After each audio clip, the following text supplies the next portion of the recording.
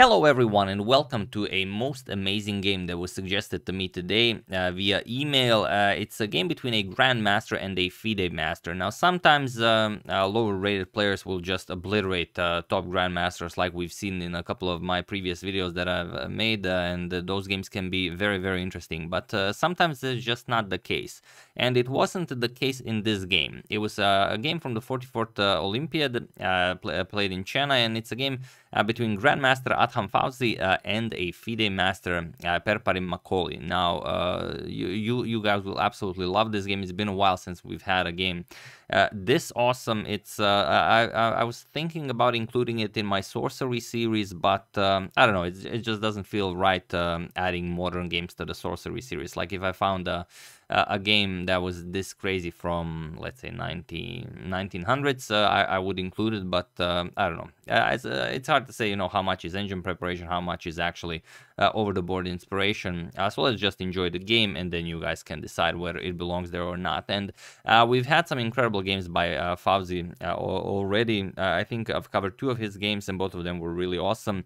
I will put a link to them in the description below if you want to check it out after the video, or maybe even before this video. It's up to you. So let's check it out.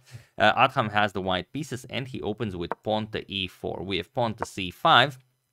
Perparim goes for the Sicilian defense. We have knight to f3, e6, and now pawn to d4. So just striking in the center, captures, and now pawn to a6. This is the Khan variation, and it can create some very exciting positions. We have bishop to d3, continuing development. You know that knight to f6 is coming, so it makes sense to have the pawn defended.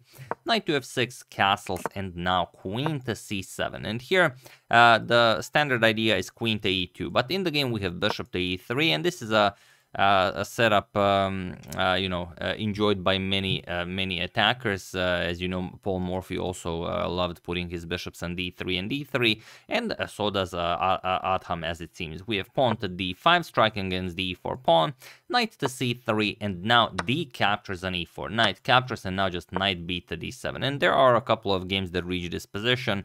Known moves are something like queen to e2, knight captures on f6, pawn to c3. But in this game, we have pawn to c4, and it is now, as of move 10, that we have a completely new game. So let's see what happens here. Knight captures on e4 makes sense.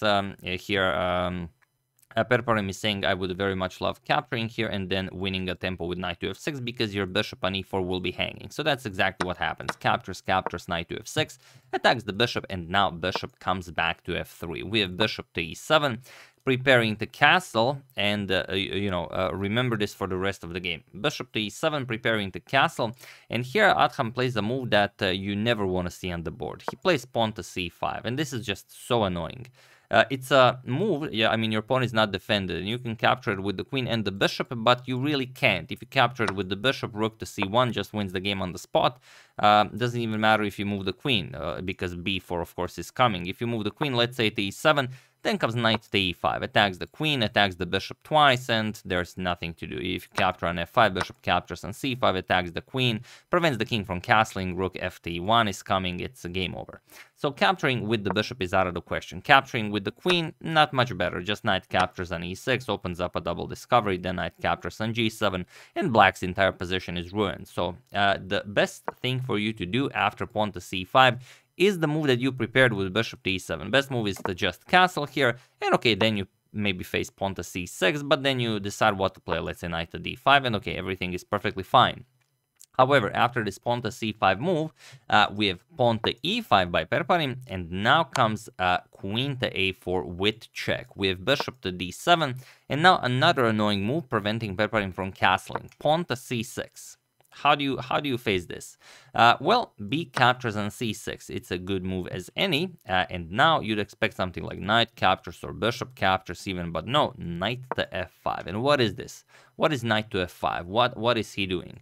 Well, of course, if bishop captures on f5, then you leave the c6 pawn undefended. Then bishop captures with check, or even queen captures on c6 with check, forces you to trade, because now the queen is hanging, and if you trade, then bishop captures with check, and then you pick up the rook on the next move. So instead, after knight to f5, pawn to c5 was played, attacking the queen here, and it seems like you shouldn't be able to capture on g7 with check, because then king to f8 and your knight will be hanging and also the queen will be hanging. But now look at this, knight captures on g7 with check, king to f8, and now how do you continue? Bishop to h6, and now black really does not have all that many options. The absolute best move is to capture the queen. So bishop captures on a4, but now knight to e6 with check. This is a double check, so you have to flee.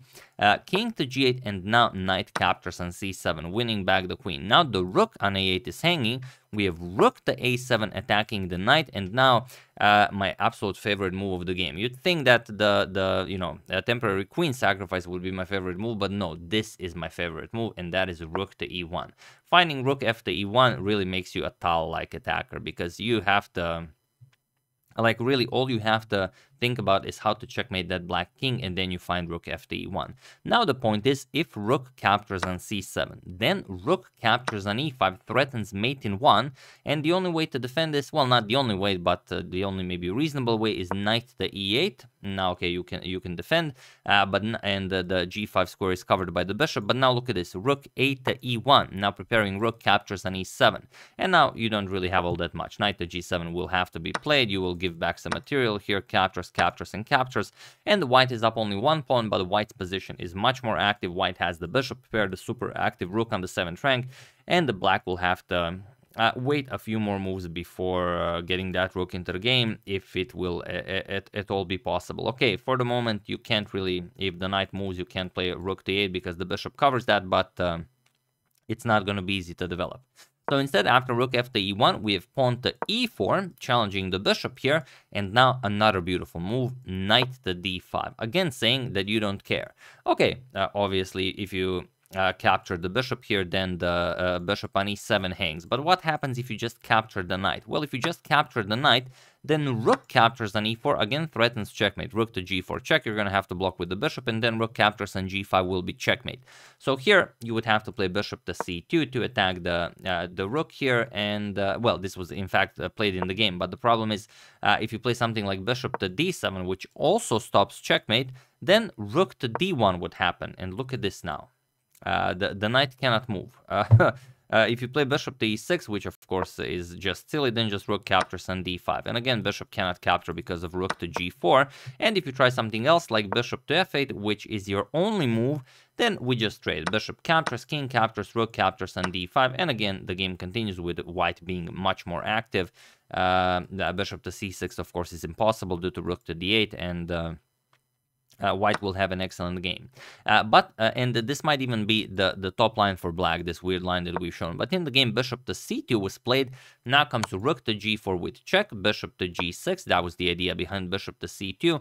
Now comes bishop captures on d5, winning the material back, and finally bishop to f8. We have bishop back to e3, and now bishop to g7, putting pressure on the b2 pawn, but here just pawn to h4, saying that you don't really care about this because then pawn to h5 is happening. Or in other words, bishop captures on b2, you're just going to attack the bishop, and now you would love to go back so h5 doesn't hurt you, but if you go back, then rook to b8 check, and that's it. Bishop to f8, you just play h5, or even better, bishop to h6, you just get checkmated. That's it. Black would resign here. So after pawn to h4, rook to d7 is played, sort of preparing bishop to b2. But now just bishop to b3. And now it seems that you will be able to capture on b2 because there is no rook to b1 followed by rook to b8 with check. But you'd only think that. Bishop captures on b2 is played, and now rook to e1. We have bishop to c3, attacking the rook, rook to c1, and now bishop back to b2. Rook captures on c5, now threatening rook to c8 with check, amongst other things. And now king to f8. King to g7, probably a little bit better, but you just lose a piece if you remain on the g file. So king to f8 was played for that reason. But now pawn to h5, and you don't care, you don't win the bishop because you will take away the g file from the black king. Bishop to b1 had to be played, and now comes rook to c8 with check. And he was in this position on move 33 that Perparim Makolli resigned the game, as there is nothing more to be done here.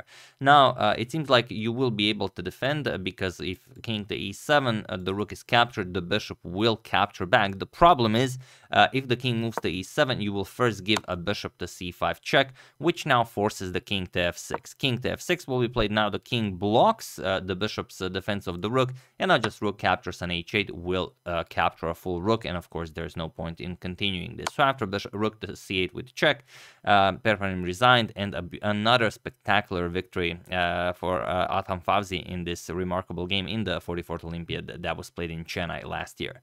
So yeah, I haven't seen this game even though it was played last year, but that's the problem. No one suggested it up until then. Now it was suggested to me, and I am very, very happy that it was, and that I was able to share this masterpiece with you guys. And if you enjoyed this game, I also very much encourage you to check out 2 other games by Adham. First links in the description below. You guys will enjoy them. So yeah, that's the game. Hope you guys enjoyed it. I would like to thank Mazin Elsarak, Blake Tero, Petra Marinov, AMD Ryzen Enthusiast Group, and golfsoftware.com for a contribution to my channel. Thank you a lot. I really appreciate it. As usual, you can check 2 of my previous videos here. Thank you all for watching, and I will see you soon, continuing the coverage of everything that's happening in the chess world, and of course, checking up on your wonderful suggestions such as this one. So thank you all. I will see you soon, and have an excellent rest of your day.